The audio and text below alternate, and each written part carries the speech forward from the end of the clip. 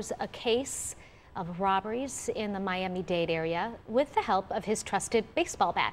How he did it, that's all caught on camera. Surveillance cameras roll as a man with a t-shirt covering his face walks into the gas station. You can see the video here. He has what looks like a gun. Despite that gun, the clerk thought he was being pranked. So he started joking with the guy, and that's when the thief cocked the gun. But the clerk, well, he knows his weapons, and he knew once he heard it that it was a fake gun. Take a listen.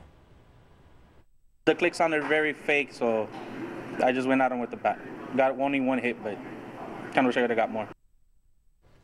The thief ran off. Police believe that this man robbed at least 8 other businesses nearby. They are now asking people to help catch him before he holds up another business with a plastic gun.